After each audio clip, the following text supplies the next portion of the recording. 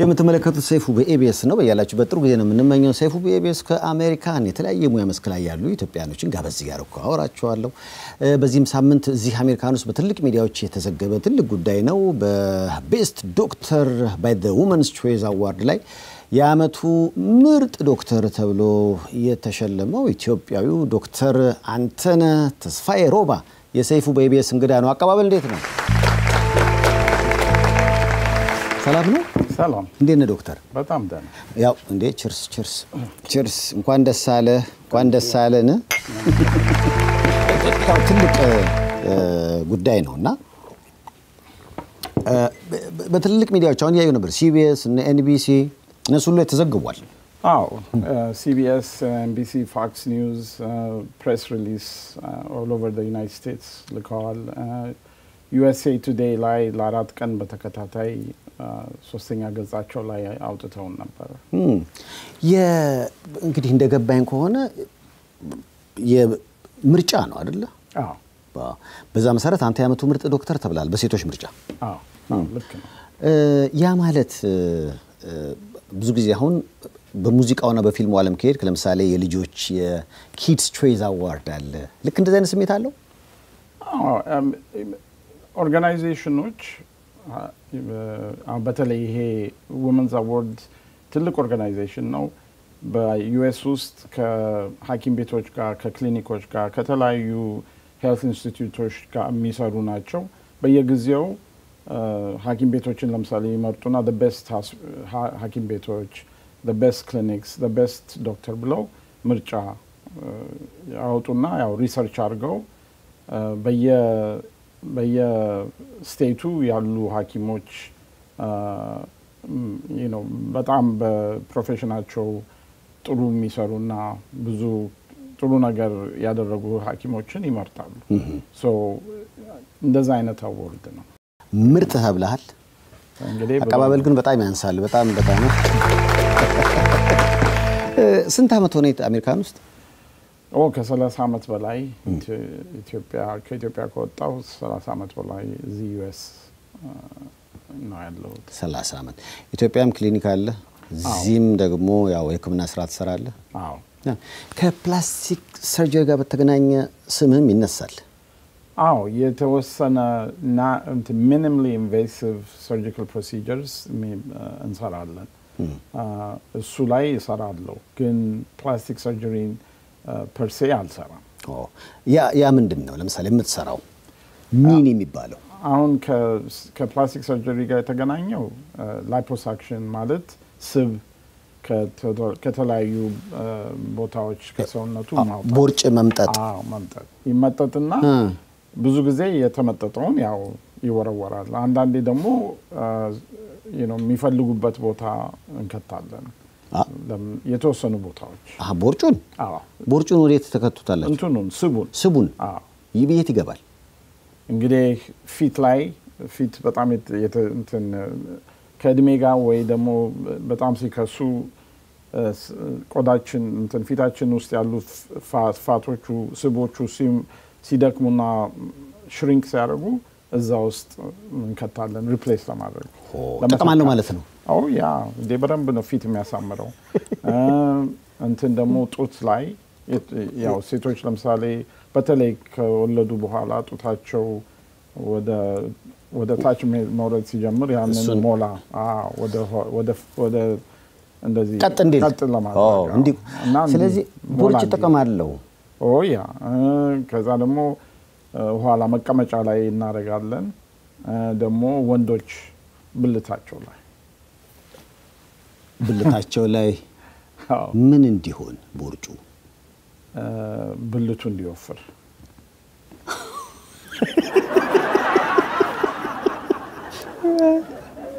ጥቅም አለው እንዴ በጣም ትልቅ ጥቅም አለው አሁን መቼስ ስለ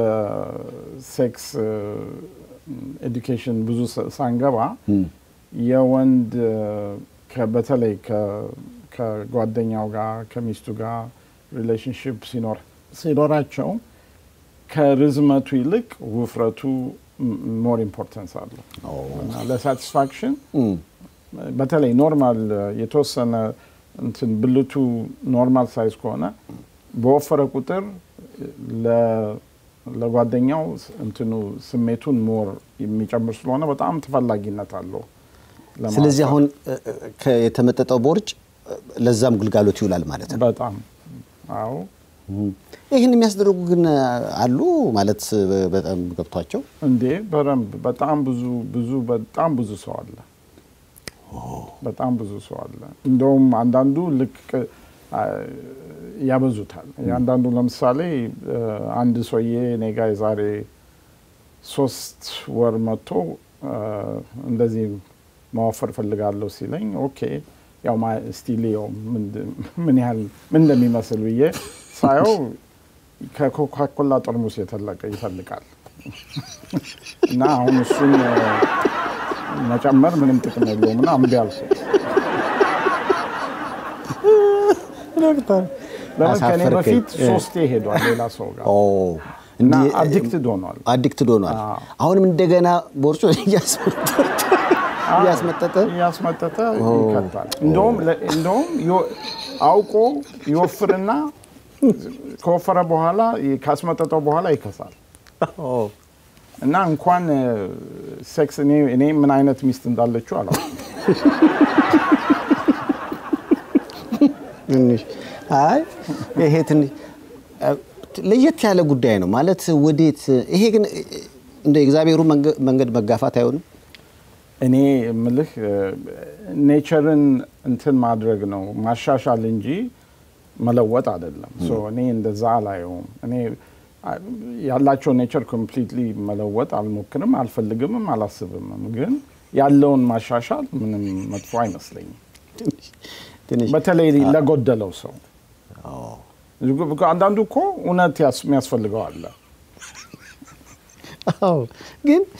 ማለት አሁን እዚህ ሀገር ላይ ያለው አንድ የፕላስቲክ ሰርጀሪ ከተጀመረ ሱስ ይሆንና በጣም የተበቃ ልክ ያሉን ነገር ውስጥ ሲገባ ያለውና አሁን የማይክል ጃክሰን እንደዚህ ልክ እሱን ሳስብ ነበር ማይክል ጃክሰን እርግጥ የቆዳ ችግር ስላለበት ነው ይባላል ግን የሆነ ነገር አሁን አፍንጫው እንደማስተካከል አለ የሆነች ነገር አንዷ አስተነጋ አንዷ እና አይጥ የበላው ይመስላል አፍንጫው በጣም አስቀያሚ ነው ልክ ነው እሱ አየ ችግሩ ምንድነው ሐኪሞቹም ገንዘብ ይወዳሉ እና በተለይ እንደዚህ በጣም ሀብታሞች የሆኑ ሰዎች ገንዘብ እንደልባቸው ስለሚሰጧቸው እንቢ አይሉም አንድ ደረጃ ላይ እንቢ ማለት አለበት አንድ ሐኪም እንትን ካለው ፕሮፌሽኑን የሚያከብር ሰው ከሆነና ህክምናውን ትክክለኛ የሚሰራ ሰው እንቢ ማለት አለበት አሁን በቀደም ያልኩ ሰውዬ 3ኛ ጊዜ መጥቶ እንትን ስራኝ ስለኝ እንቢ አልኩት ለምን እኔ ከዚህ በላይ ለጤና ጥሩ አይደለም አላደርግም አልኩት ስለዚህ እንቢ በቃኝ ማለት አለበት አንድ ህክምና ሰው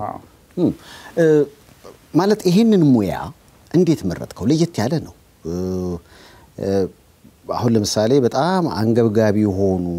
ብዙ ሰዎች ሊፈልጓቸው የሚችሉ የብዙሃን ችግር የሆኑ ህመሞች አሉ የህክምናው ዘርፍ ላይ ይሄንን ስትመርጥ እሱን ብቻ አይደለም እኔ እሱን ብቻ አይደለም ኮምሰራው እኔ ከእድሜ ጋር የሚመጡ በሽታዎችን በሙሉ አክማለሁ ማለት ስኳር በሽታ ደም ብዛት ካንሰር እንኳን ብዙ ካንሰር ላይ አልሰራም ከስኳርና ከደም ብዛት ጋር የሚመጡትን ኮምፕሊኬሽኖች ውፍረት ብዙን ህዝብ በተለይ የኛን ህዝብ የሚያጠቃ ነገር ላይ በደንብ ነው የምሰራው ስለዚህ ይሄ እንትን ብቻ አይደለም የቅንጦትና ለማማር ብቻ የሚሰራው ነገር ብቻ አይደለም እንደውም ሞር ፎከስ ማድረገው በደንበኛ ለውጥ የሚያመጣና ሰውን በጣም የሚረዳ ነገር ላይ ነው መስራት ወደውም ማረግ እንትንምለው መገፋው ይሄ ስራ ግን አሁን ለኔስ ነገረኝ እኔ ሸማንድ በሚዲያው ዓለም ወደ 20 ምናምን አመት ሬዲዮ ላይ ሰርቻለሁ ቴሌቪዥን ላይ ብትመጣ ወደ 13 አመት እና አጋጥሞኝ አያውቅም ልክ ይሄንን ሙያ በተመለከተ ከሰዎች ጋር ስታወራ የሰዎች ምላሽ ምንድነው ሐኪሞች ማለት ነው ወይስ ኢትዮጵያውያን ኢትዮጵያኖች እኔ እስካሁን ድረስ ሁሉም እንትን ነው ምንም ፖዚቲቭ እኔ ጋር መተው የሚታከሙ አሉ እዚህም ባይ ዘ ዌይ ኢትዮጵያ ኢትዮጵያማ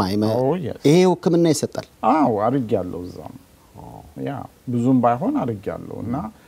ቦርጫቸውን ይመጣጣሉ ቦርጭ እንኳን አልመጣጥኩም ይሄ ግን ፋት ትራንስፈሩን ለፊት ለምናምን ሰርቻለሁ ግን መመጣጡ ላይ ኢትዮጵያ እንትኑ ፋሲሊቲው በረም ስለሌለኝ እሱን አላረግም እሱ እዚህ ነው ማረገው ኢትዮጵያ ምን ሰራው ብዙ ስንፈተ ወሲብ ላይ እንሰራለን ብዙ እንትን ውፍረት ላይ because ኢትዮጵያ አዲስ አበባ ለምሳሌ አዲስ አበባና ትልልቆቹ ሌላ ከተሞች ውፍረት በጣም ትልቅ ችግር ነው ውፍረት ደግሞ የብዙ በሽታ ምንጭ ስለሆነ ከዛ ነው ስለሚጀምር በሱ ላይ በጣም ፎከስ እናደርጋለን እንደውም ቦርድ ሰርቲፊኬሽን ያለኝ በውፍረትም ነው ስለዚህ እዛ ላይ በጣም ኤምፋሳይዝ እናደርጋለን እዚህ አሁን ከመጣህ በኋላ እንግዲህ እንደነገርከኝ በተለይ በህክምናው ዓለም እስከ መሸለም ደርሰሃል እንደ እቅድ እንደ ፕላን ምን አለ ለምሳሌ አላሳካውትም የምትለው ነገር አለ ብዙ ጊዜ ህክምና ሙያ ማለት ሁሉ ጊዜ ተማሪ ነህ ሁሉ ጊዜ አዳዲስ ነገሮችን ማወቅና መተግበር ሊኖርብህ ይገባል ተጨማሪ የምትሞክራቸው ወይም ደግሞ በሐሳብ ደረጃ ልታደርገው ያሰብካቸው ነገሮች አሉ ወይስ ይሄንኑ ነው በቀጣይ ህይወት የምትሰራው እውነት ለመናገር እኔ አሁን ያለኝን ፐርፌክሽን ለማድረስ በጣም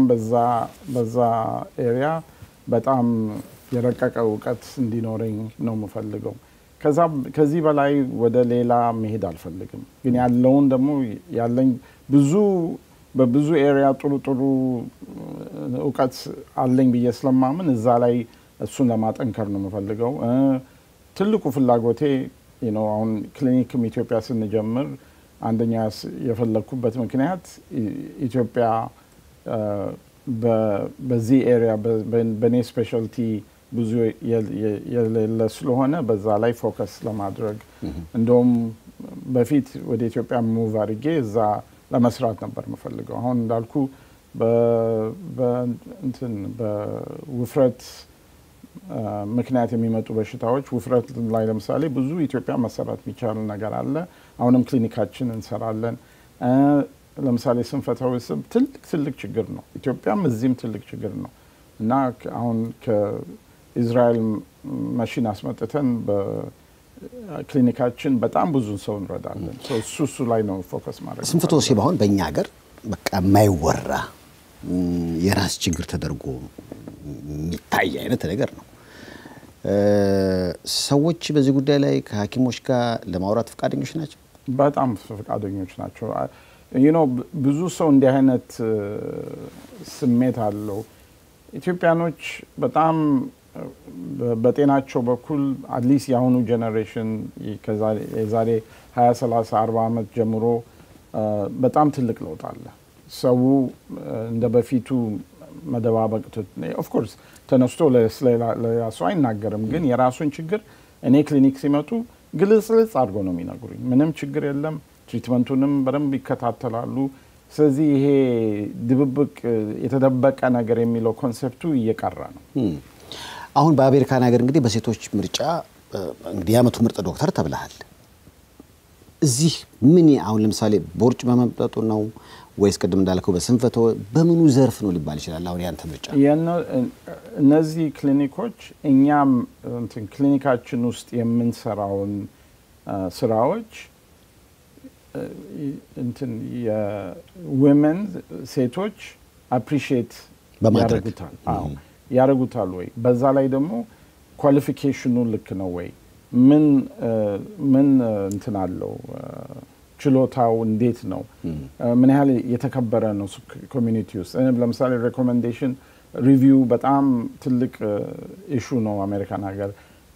አንድ በሽተኛ መጥቶ አይቶኝ ሲሄድ ሪቪው የሚሰጠውን እሱን ብዙ ኢምፖርታንስ ይሰጡታል እዛ ላይ ጥሩ ሪቪው ካለኝ በኔ ስፔስ ካሉት ሐኪሞች ጋር አወዳድረው ይሄ ሰውዬ የበለጠ ጥሩ ክብር ይገባዋል ማለት ነው ይገባዋል ብለው ምን ያህል ሰዎችን እስከ ዛሬ ያከምክ ይመስላል አልቆጠርከው ስንትና መቼም ሁሉም ነገር በስኬት ተጠናቋል ላይባል ይችላል እንደው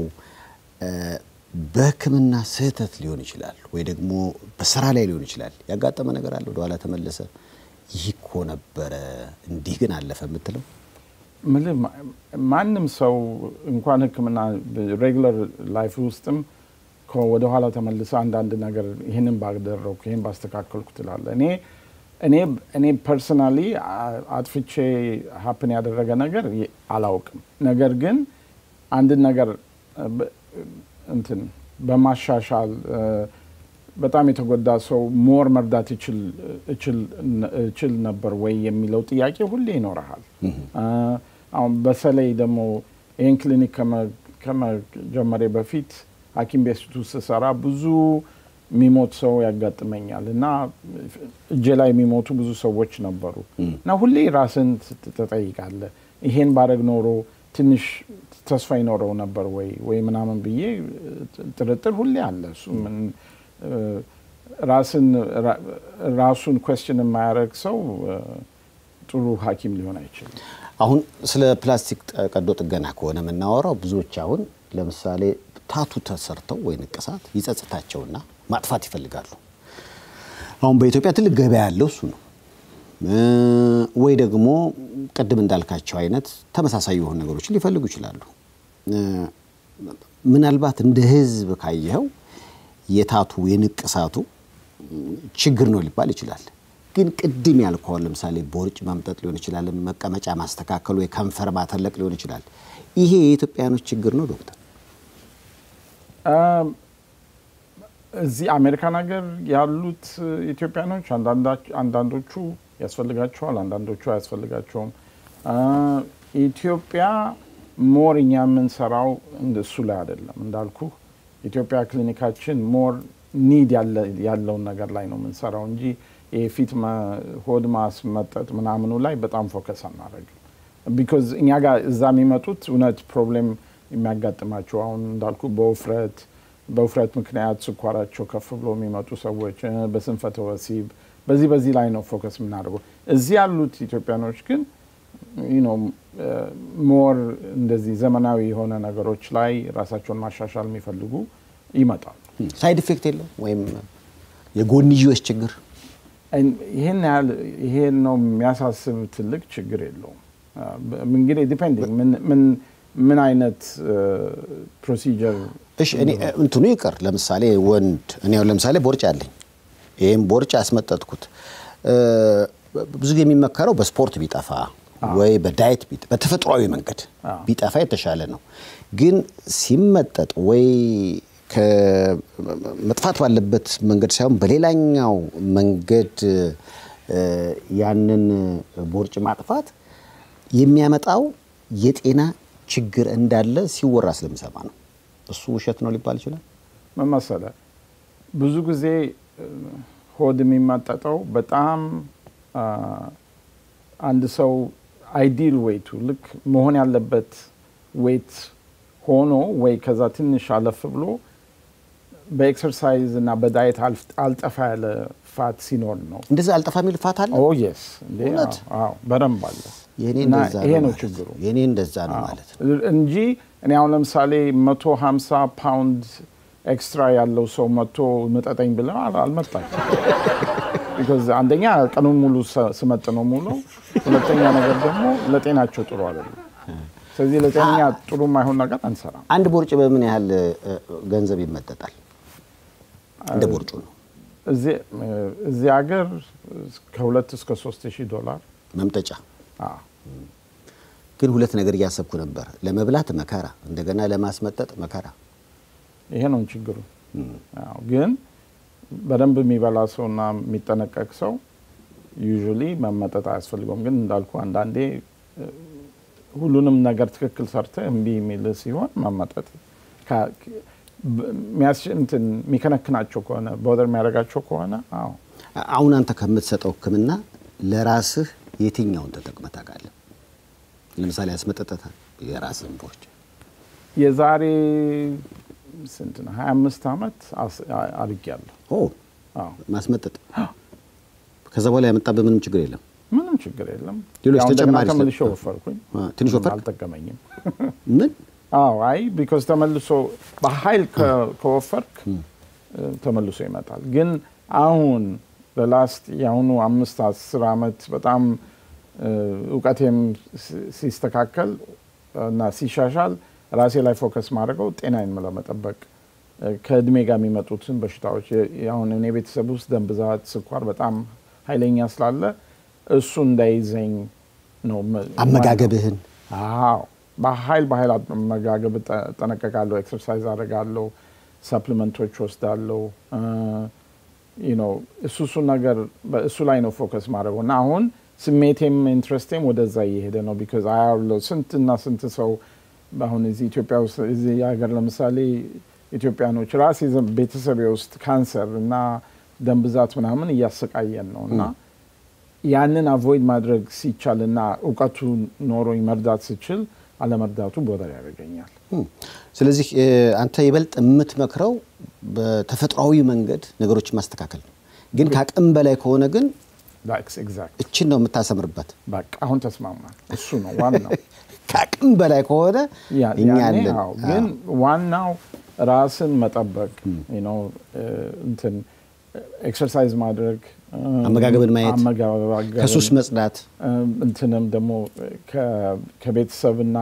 ከሶሳይቲ ጋር ያለው ሪሌሽንሺፕ አንድ ሰው ማጠንከር ስፒሪቹዋሊ ራሱን ማጠንከር እንቅልፍ እነዚህ የመሰሉ ነገሮች ቀላል ይመስላሉ ግን በኃይል ፓወርፉል ነገሮች ናቸው እነሱ ላይ ነው ፎከስ መደረግ ያለበት እነዚህን ተመክራለህ ከዚህ ውጭ ሆነና ህክምና የሚያስፈልገው ጉዳይ ካለ ደግሞ አሁን ለምሳሌ አሜሪካን ሀገር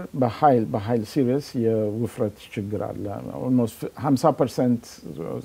ሶሳይቲ ወፍራም ነው ከሱ ጋር ደግሞ አብረው ተቃቅፎ የሚመጡ እነ ስኳር በሽታ እና ደም ብዛት እና ኮሌስትሮል አንድ ላይ ትልቅ ፕሮብሌም እየፈጠረ በፊት ህክምና መድኃኒት አልነበረም ለዚህ ነገር እና በጣም ችግር ነበረ አሁን ግን በቅርብ እነዚህ እንደውም ቅድም ሃውስ ዋይፍ ኦፍ ቤቨርሊ ሂልስ እነሱ እንትኑን ኢንፎርሜሽኑን ካሰራጩ በኋላ ትልቅ መድኃኒት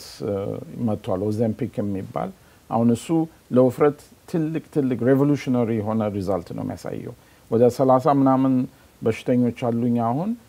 እስከ 50 ከ30 እስከ 50 ፓውንድ በ4 ወር ውስጥ እርግፍ አድርገው ያወርዱታል ለዛውም ማስል ሉዝ ሳያደርጉ እና እንትን በሽተኛ ሳይመስሉ እና እሱ ላይ ፎከስ ነው አሁን የምናደርገውኛ ዶክተር አንተነህ ፕሮዲዩሰሮቼ ይሄንን ፎቶ አሳየው ብለውኛል ምንድነው ይሄ የ23 አመት ነጭ እንትን ልጅ ነው እኔ ክሊኒክ በጣም እንትን አዝኖ ዲፕሬስድ ሆኖ መጥቶ ከናቱ ጋር ነው የመጣው ለዛውም መክሳት አቃተኝ ቤተሰብ ስኳር በሽታ ደም ብዛት ስላለ እሱን እየፈራው ነው ኤክሰርሳይዝ በጣም አደርጋለሁ እንትን ዳይቴን ተከታተላለሁ ግን መክሳት አቃተኝ አለ ወይስ አደረገው 250 ፓውንድ እንግዲህ በኪሎ እና ደግሞ ይሄን ያህል ረጅም አይደለም እና በጣም ሆዱ በጣም የወጣ ነው ጎኑ ውፍረቱ በኃይል ትልቅ ነው እና you know ቁጭ ብለን ተነጋገርን ፕሮሚስ አላደርግልህም ግን እኔ የምልህን ከተከታተልክና ሰጀስት ማድረጋቸው መድኃኒቶች አሉ እሱ ላይ ላርግህና እስቲ እንየው ውጤቱን እናያለን አልኩት እሺ ያለ መድኃኒቱን ኦርደር አደረኩለት ፔፕታይዶች ናቸው ደግነቱ ልጁ በኃይል ቁም ነገረኛ ነው ሰው ሚሊዮን ይሰማል ያልኩትን በሙሉ በጣም ተከታተለ እና በየሳምንቱ አያዋለው ይመጣል 1 ፓውንድ እዚህ 2 ፓውንድ እዛ 3 ፓውንድ እዚህ መክሳት ጀመረ ከዛ እንትን ጥንካሬው እየጨመረ ብረት አነሳሱ በፊት 50 ፓውንድ ማንሳት የማይችሉ አሁን 70 ፓውንድ 80 ፓውንድ እንደውም ፎቶግራፊ ልክልኛል ቪዲዮ ልክልኛል ያነሳ እና ይዞት ይመጣና ይሁን ይሄንን አነሳው ከሱ ጋር የነበሩት ጓደኞቹ ካንተ ጋር ሄድም ከዚህ ወዲህ አሉት because በጣም እየተነከረባቸው እና እንቅልፍ የተሻሻለ ኤነርጂ በጣም ተሻሻለ ብሎ አለኝ ስንል ለዛውም አልጨረሰም ፕሮግራሙን ስቲል እየቀጠልን ነው ከ250 213 ገባ እና 3 ወር ተኩል ገደማ ግን 213 ፓውንድ ብቻ መውረዱ አይደለም which is 38 ፓውንድ ነው እንደዚህ ነው ሉዝ ያደረገው ከሱ ይልቅ ሞር ኤክሳይት ያደረገኝ ማስል ቢልድ አድርጎ ስቡ ብቻ ነው የጠፋው 30 ምናምን ፓውንድ ስቡ ጠፋ አሁን ከዚህ ወደዚህ ተለወጠ ማለት ነው በጣም በቃና በፊት ስብ ብቻ ነበር ማስል የለውም አሁን ማስል አለው ስብ የለውም ተመጦ ነው ወይስ አይመጣ አረ በፍጹም ይሄ በኤክሰርሳይዝ ብቻ ስለዚህ በሁለቱም ታማከራለህ ማለት ነው ዋናው በዚህ ነው ማማከረው ግን ቀደም እንዳልኩት አልሆን ሲል መጨረሻ ላይ አንድ ቦታ ላይ የዚህ ሰውዬ በቃ ካልተመጠጣ አይጠፋም ካልክ ይመጣል ብዙ ኢትዮጵያኖችን ወይም ደግሞ ብዙ በህክምና ቀደም እንዳየነው ታካሚ ያንተን ግልጋሎት አግኝተዋል ይሄንን ያቀረብነው ፍቃደኛ ስለሆነ ነው አዎ ልክ ነው አይ አለዚያማ ማይሆን ነገር ነው አሜሪካን ሀገር በዚህ ቀልድ የለም ትልቅ ቅጣት ነው ያለው ልጁ ግን ምንም እሱ እንደውም ጣሪያ ላይ ወጥቶ ቢጮ ደስታውን አይችልም በጣም በተደረገለት ደስተኛ ነው ፍቃደኛም ሆኗል በጣም ፍቃደኛ ነው ሌሎችም እንግዲህ ልክ እንደዚህ ያሉ ግን ያው የመፈለግና ያለመፈለግ ጉዳይ ነው ማክበር አለብኝ እነሱን ስሜት በጣም ደስ ይላል እንግዲህ በዚህ በአሜሪካን ቆይታ ያካገኙዋቸው ለየት ያሉ ሰዎች መሃል አንዱ አንተ እኔ በመጣውበት ሰዓት ደግሞ ያንተ መሸለም ተገጣጣመና ተገናኝተናል የድል ነገር ነው ዋው በጣም ደስ ይላል ከመልክቶች በኋላ ሰይፉ በኢቢኤስ ይመለሳል ለዶክተር አንተነህ ሞቅ ያለ ሸኛኘት እንዴት ነው